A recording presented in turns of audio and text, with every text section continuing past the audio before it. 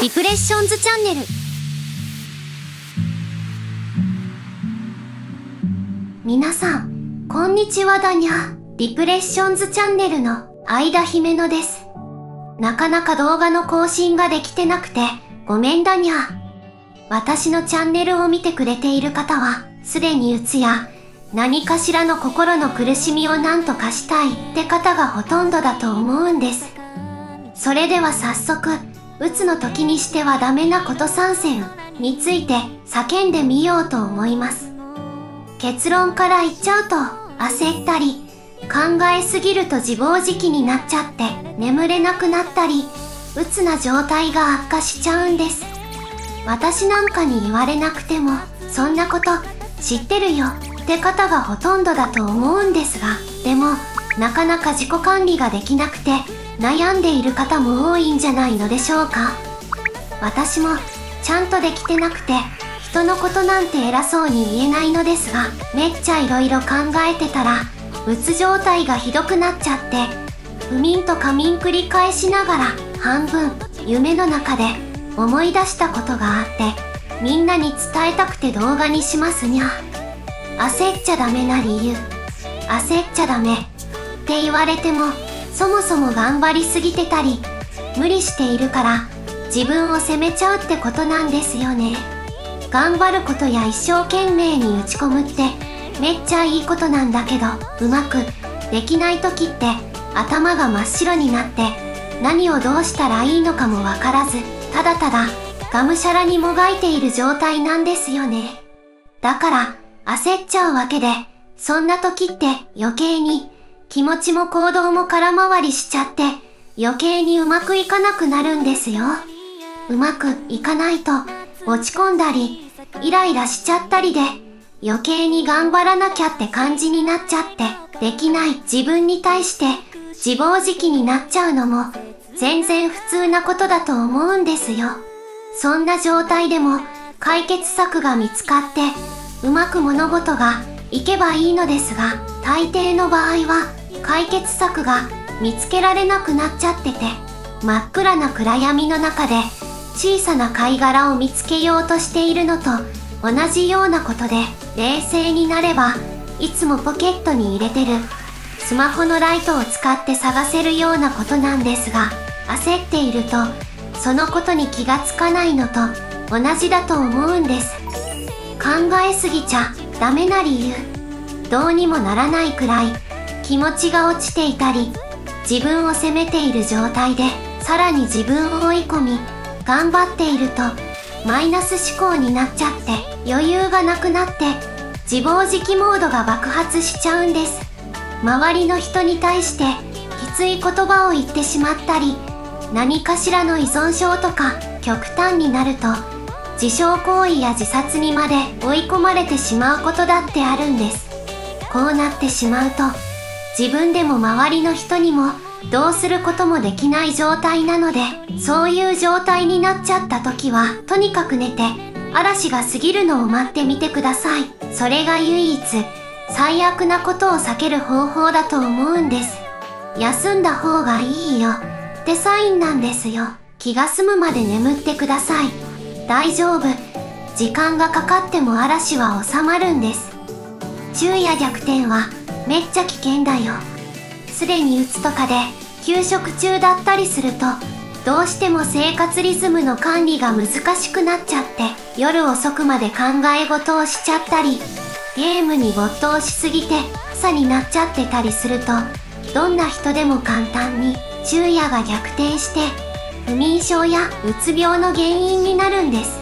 こうなってしまうと簡単には元の生活に戻れなくて、本当はこれじゃダメなんだけどなって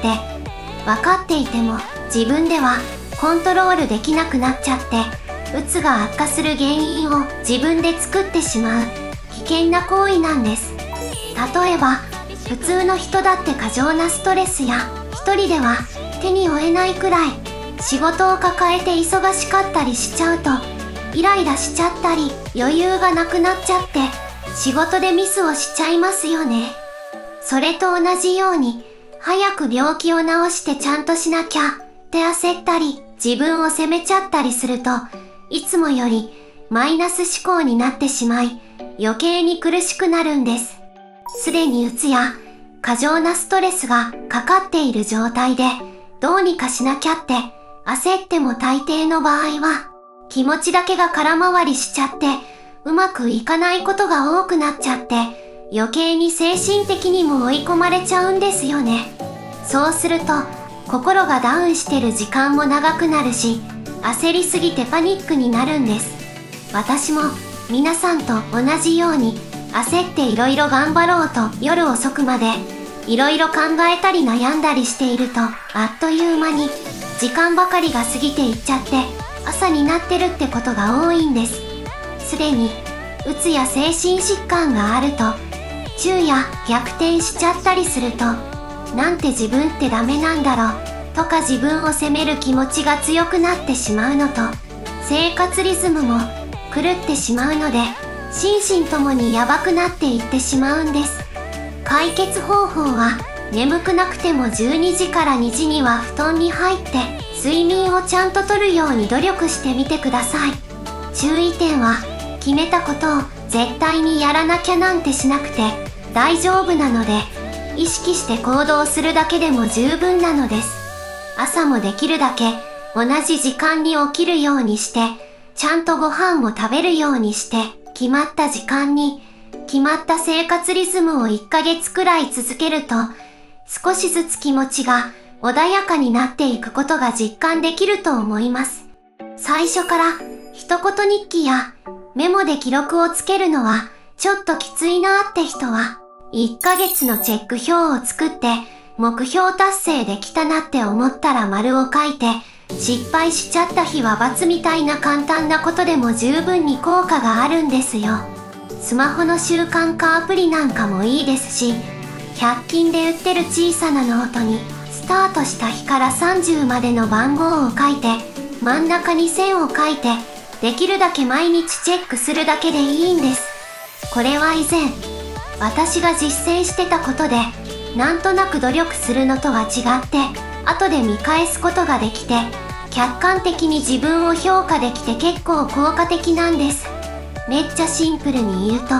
簡易版トゥードゥーリストを作って毎日チェックするってことなんです。どうしてもその気力が出ない場合には、スマホのアラーム機能を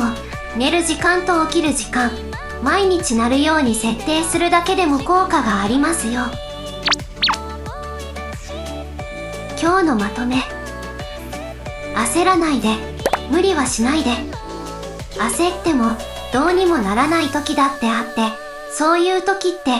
何をやってもうまくいかなくて、頑張れば頑張るほど空回りしちゃうの。そういう時は深く深呼吸を10回くらいしてみると、一旦気持ちにも整理がついて、冷静に物事を考えることもできたり、無理な時は無理だから休んで、仕切り直してとか考えられるし、そこで無理をしちゃうとストレスが爆発しちゃって、自暴自棄にもなるし、休める時には休むことが大切なんだよ。考えすぎちゃダメだよ。いろいろ思い悩んだり、寂しかったりするとアルコールに頼ったりしてると、一時的に少しでも気持ちが軽くなるかもだけど、結果的に何にも解決しないで逃げてるってことなんだよね。ソシャゲやオンラインゲームの依存も同じように依存性が強いから注意して、ちゃんと自己管理しながら楽しむのは全然いいんだけど、ハマりすぎて現実逃避しちゃうようなら要注意だよ。昼夜逆転はめちゃ危険だよ。昼夜逆転しちゃうと身体的にも精神的にも良くなくて、うつとかある方だと余計にマイナス思考で苦しくなっちゃうし、ダメダメモードになっちゃうよ。夜遅くまで起きてたりするとどうしてもいろいろ考えちゃうから、時間が不定期な職種の方や夜勤の方でもできるだけ寝る時間も起きる時間も決めてみようね。食事も決めた時間に食べるようにすると体のリズムも整って便秘とかも治るし、そういうのが整うだけでも気持ちっていい意味で変わるよ。早く寝る努力しようねって言いたかったんだにゃ。私も半年くらい生活リズムを改善するために毎日ノートにチェック表を書いてたことあるんだけど、実際にちょっと気持ちが軽くなったり体調が良くなったり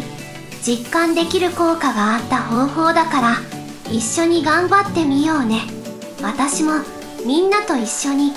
ちゃんと努力するからね。今日も最後まで見てくれてありがとうございました。もしよろしければ高評価、チャンネル登録、ベルマークの通知のオンをよろしくお願いしますにゃ。本当にご視聴ありがとうございました。感謝ですにゃ。